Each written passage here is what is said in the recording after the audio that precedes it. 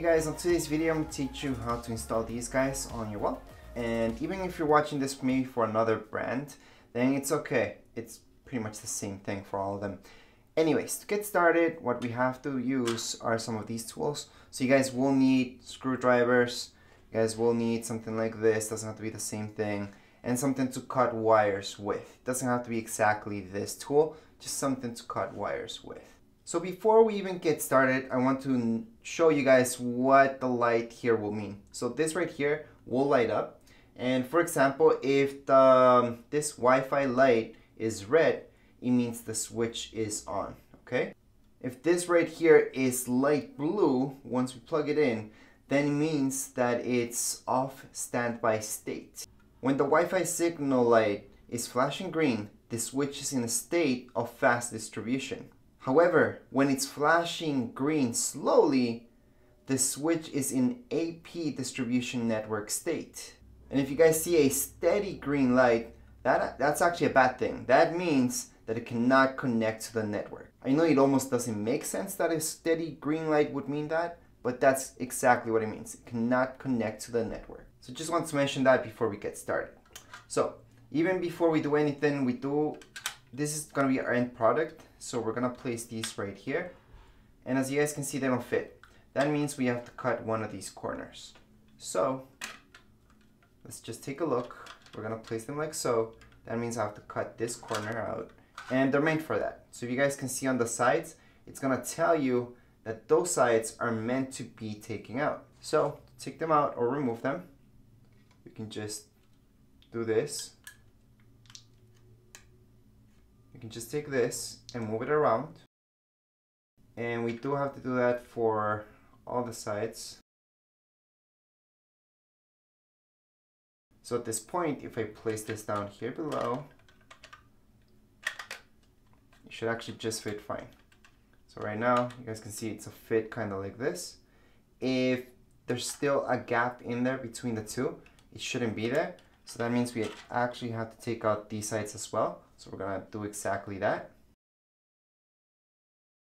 So yes, it's only by pressing and just wiggling it around. I'm not cutting it. So I'm placing this guy right here, plus this guy right here. We should be just okay. So you guys can see it should fit something like so. So it should be totally flat, not one on top of the other. And that's why we cut those ends. So that's just to start off with. So we're ready to place these. So once again, they should look something like this right now, totally flat. And now before we keep going with anything else, now take your phone or your tablet, anything really, go into the App Store and you will search for Smart Life. Once you search for that, it's gonna look something like this. So see that right there? So if you can click on it, open it up, you guys can see Smart Life, and that's where we have to download. So let's just press on Get, and we are gonna download this. Now, this is a free app, so don't worry about it. And I would do this on your phone, tablet. It's good to have it on your tablet as well, but you guys can do it anywhere. Right now I'm doing it on my tablet so you guys can see it better because it's a bigger screen. And we're gonna go ahead and open this up. And it's good to have this portion of the setup done before we even plug this in, just so you guys can see how it is. So you guys can log in, sign up now, or try now. What you should do is sign up now. So if you don't have an account, go ahead and sign up now. We don't have to agree. Just register under whichever country you guys are at, USA, Canada, anywhere. Then just put in your email address. So once you do that, you will get this message saying enter verification code. So just go into your email and put in that verification code up here. So I went into my email and this is how the verification code looks like. Your code will be different. So this is kind of useless to you. So make sure to go to your own email and look at verification code. Once you do that, it's gonna prompt you for a password. So right now, set your own password. Don't use the same password as in your email, for example. Use a different one and make it unique. Right now, you might see a lot of prompts. Just allow them for now.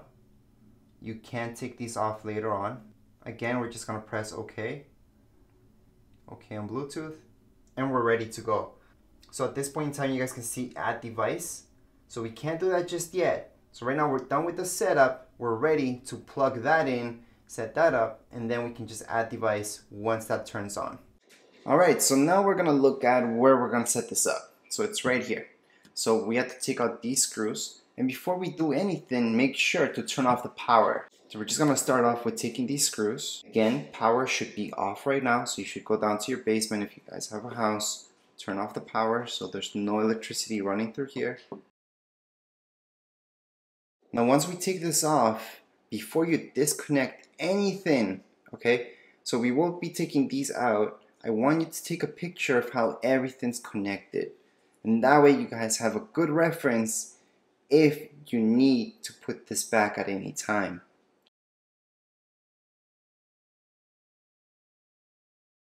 So what we want to do is take out one at a time. So we want to set up this guy first and then go for this one right here. So you may notice some pretty tricky connections, which isn't really. This one just connects up to this one because it just makes sense. It's this whole connection that we have here. Now at this stage we should move all the wires around so we can see clearly what's in here. I can see here there's my ground over here.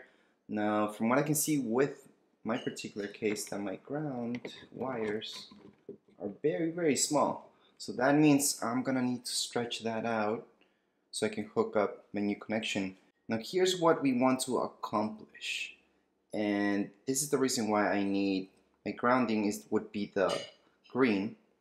We do have the white, and we do have our live and load over here.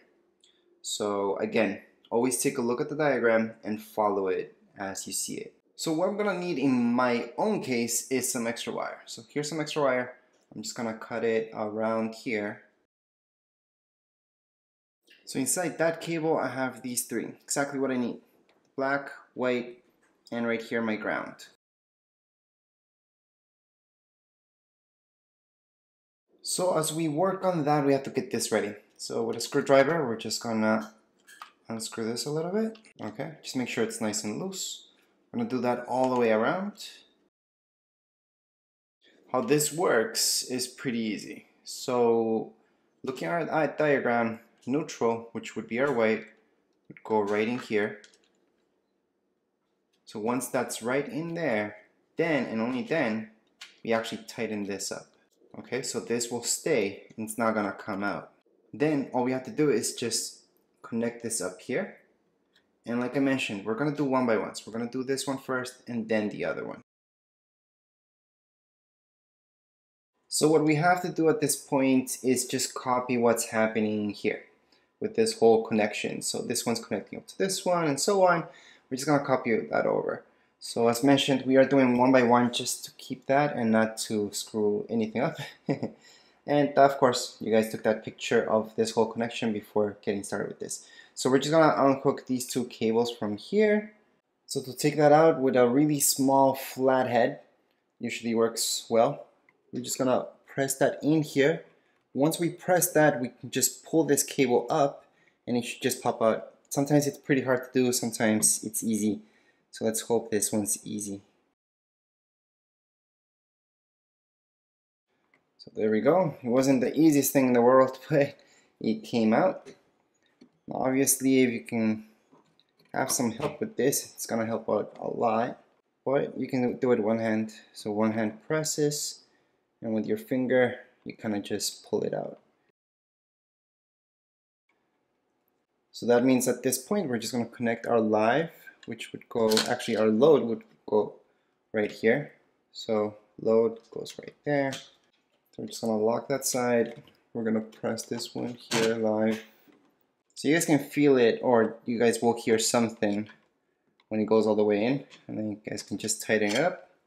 So that's the connection right now. So you guys can see, these two are connected, that's connected. My ground, just have to hook this up to here like I mentioned from before, and then our ground is on the back.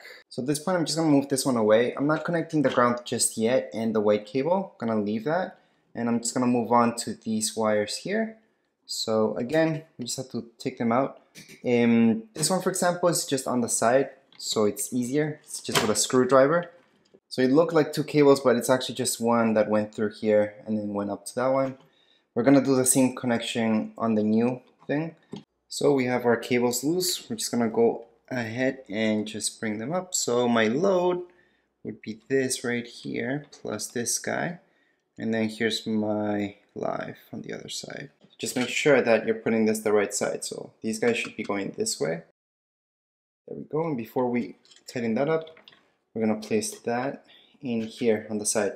So we can't place cables on the side, by the way.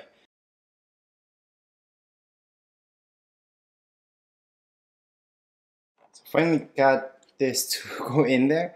It was kind of tricky, the cables. Other than that, everything looks okay. Now comes the easy part, which is just hooking these guys up.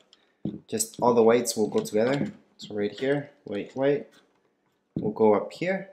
Okay, so that will be connected there, all the whites, plus all my ground cables, which are right here, will go to the back where all my rest of the ground is. Now for some of you, this might be green, by the way.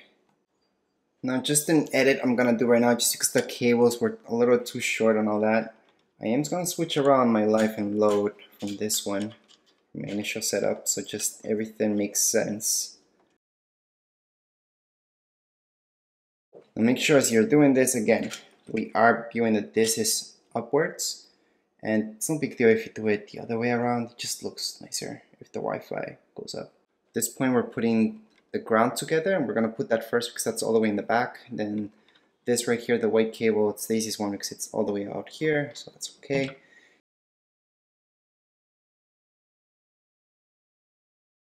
I know it's a little hard to see, but what I did was just hook this up back there with the rest of the ground. It was kind of difficult, and I can't really move my camera in there, so to make sure it's really tight. And before I close all this up as well, I'm gonna try that this is actually working. So I don't want to close this and then find out that I have to take everything back out just to make sure that everything's connected right. Sometimes it gets loose once you push it in, so that's why it's good to push it in but not put the plate on it just yet.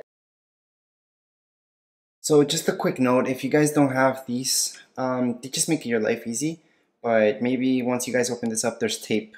You can use tape.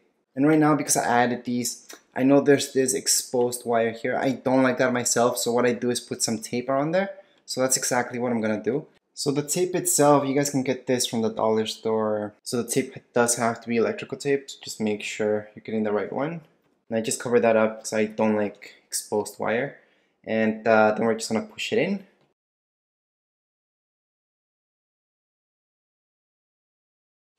So as we push this in, things can get loose, and that's why I usually don't like to put this plate over just yet before I test everything out. However, everything seems to be okay. So we did get these two brand new screws from a package. However, we can use the old ones, and this will go down here below. I'll just show you where.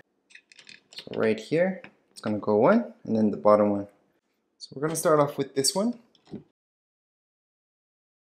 So for the bottom, I used the old one because it didn't fit. The new one did not fit down here, so I had to use the old screw. So once you place those screws, you guys can just go ahead and place this over it. And to finish that off, we have these screws that came in with your plate. So at this point in time, get your iPhone, iPad, whatever you guys have with your app ready, and we're going to turn on the power, and hopefully these two will have some light. So as soon as we turn on our power, we should see these blinking like so. So just make sure that's actually happening. That means we do have some power running through this. So at this point, what I recommend is holding this down for 20 seconds until this happens. However, it's already happening. So let's go back into our app and everything's gonna be from there. At this point, we're gonna add a device, and yep, we're gonna add that on. So right here, we're gonna get a lot of options, and in this case, this is a Wi-Fi switch. So just scroll down, we're gonna see switch, Wi-Fi, and we're gonna go ahead and select our network, which is this right here, add in our password. Once we put in our password, let's just go into next. We are gonna save this password. So we can see that it is blinking quite fast. So 1, 2, 3, it's blinking quite a few times. So we're just gonna go on and go on to next. And we should see this scanning. So it should be scanning for this at this point in time. And we should see this message prompting. So ensure that Wi-Fi signal is good. Ensure that device is powered on. So just after a bit, we should see this. So switch to, and then switch. This is fine. I'm just gonna leave it as is for now. Hit done. So switch 2 and just switch. We're pretty much done at this point in time because we just added them, and we can just click on them, for example. And right now we can turn on and off, or we can just go into other switch and turn it on or off. So you guys could see it's turning on and off. Of course, my other switch you can't see because that's actually for outdoors. But other than that, we are all done. The last step would be to pair this with Google Home if you guys have Google Home, which we're actually gonna take care of that in our next step since we're done with our basics for now. So before we get started with adding Google or Alexa into this, we should rename our switches to be what we want. So right now we do have two switches that's under Home, and what we're going to do is tap on them and just tap on them again. And on top you're going to see this sign. So we're just going to rename this to something that makes sense to us. So for example, switch 2, we are going to rename it to Outdoor Light because that's exactly what it is. So Outdoor Light. Confirm. Once we do that, there's other stuff down here below. So for example, we have Alexa, Google Assistant, and so on. We can just go on and see more. Okay, and for this particular video, we're gonna do Google Assistant. Something else, if we keep scrolling down and go all the way down, I want to show you that you can remove this device from here, as well as updates. Updates is really good to know. So turn this on to automatically update. That's very important actually for both of them. You should turn on automatic updates. I usually tell you in my videos to never turn on automatic updates, but in this case, you will probably miss out a lot of updates if you don't turn that on. So we're gonna scroll up, we're gonna go into Google Assistant, we're gonna link this up. So down here below, we're gonna see link with Google Assistant. So we're gonna go ahead, press right there. Now what this will do is open up our Google Home app, and then it's going to take us here so we can link it up. So just type in your email and then your password. Once you put in your email and your password, that would be for this app, okay, not your Google Home app, but your password for the app for the Switch, and then just press unauthorize. Now on your screen you should see this, Outdoor Light and then Switch. I haven't renamed that Switch yet, I will right now. However, I just want to show you with this Outdoor Light. So we're going to choose actually both devices. Let's just start off with this one, and we're going to go into next. From there, it's going to ask us to choose our home. Once we do that, just go over and choose which room or create a new room. So in this case, we do have front yard in here in the list. So we're going to add that on, go into next. If you already have a room, then you're good to go. You don't have to select something new. And we can choose switch. So this switch is another one that's from the inside. So I'm just gonna go ahead, add that on, go into next again, choose my home, and then from there it's gonna ask me where's this device. So this one is actually my living room. So I'm gonna choose living room, and I'm gonna go into next. By the way, everything that we did right now we can always change later on. So down here below we should see front yard and then living room. I should see my switch. So I can turn this on or off. So right now we are all done. I can just say, hey Google, turn on lights, living room. And Google will also make that noise in the background as well. I can tell, hey Google, turn off lights, living room. So that noise is coming from my Google Home, not from the switch itself. Also your switch, you might notice that this is the steady light that it should have at this point. And when I tell it to turn on, hey Google, turn on lights, living room, this will change. So you guys can see that only this one's that bluish color and this one isn't. Hey Google, turn off lights, living room. There we go. And then it's back to this bluish light. Anyways, that would be it for this video. If you guys have any comments, questions, you guys can write down here in the comments area. Don't forget to subscribe and rate. Thank you.